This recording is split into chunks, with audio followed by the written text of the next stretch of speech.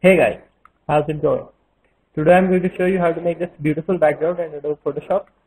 So let's get started. First change the background to black and unlock this layer.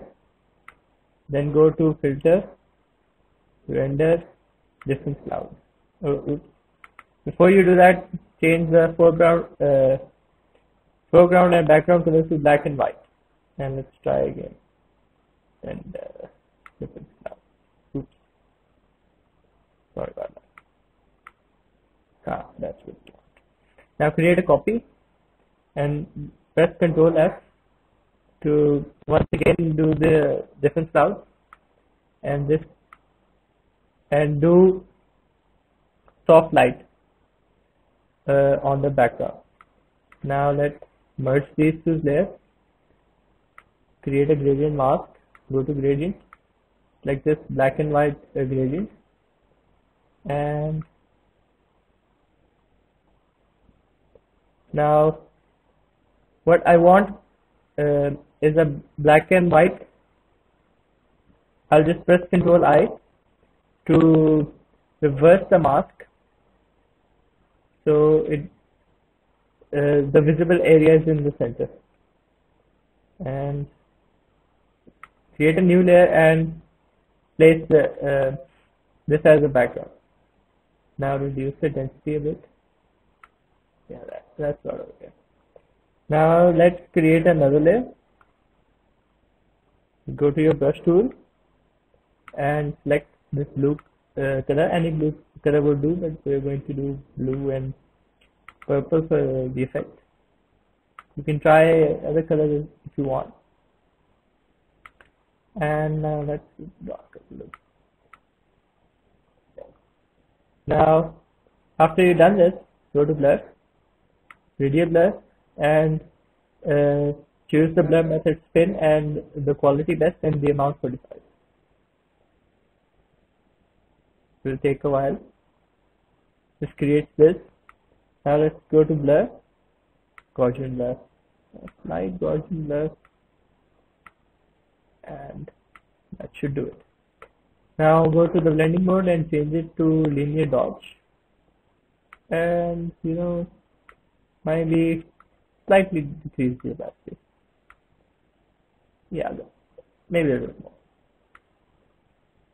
more. That should do.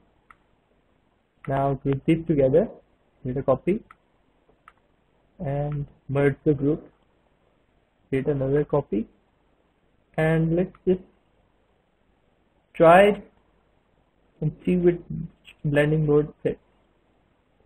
I guess soft light will work once again. It will add a slight bit of contrast.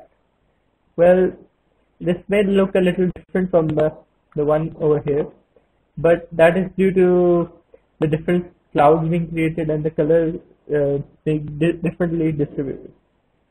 Now let's create these dots, circles that you see that I created. Now, oh, sorry, but before that, there's something that we should do, and that is maybe increase the contrast a bit more and reduce the lighting. Yeah, that's better. Now,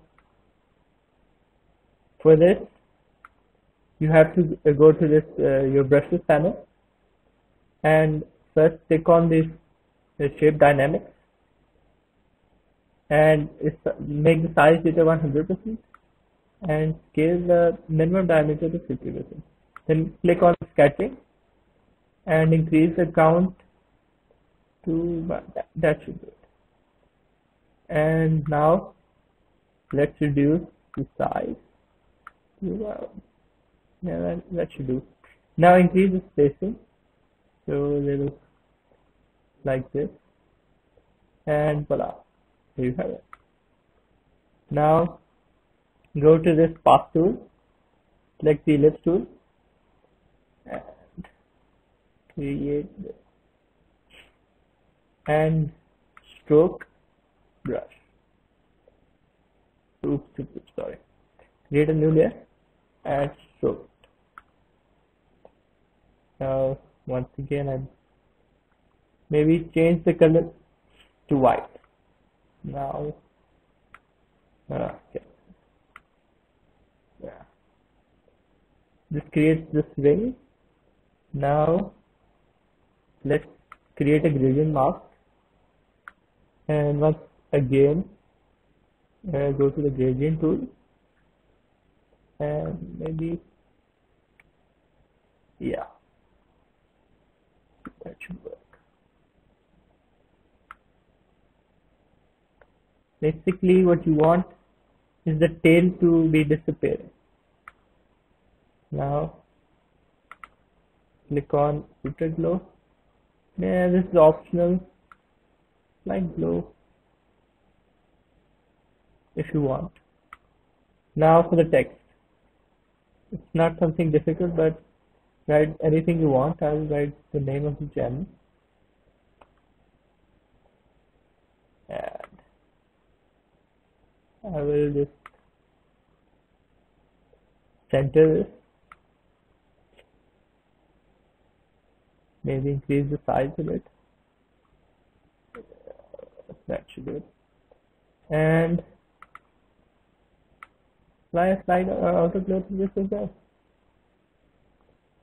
Well, there you go, guys. I hope you liked this tutorial. If you have any questions, please do ask them in the comments. And don't forget to subscribe and follow us on Instagram. Check us out on Instagram, and don't forget to subscribe.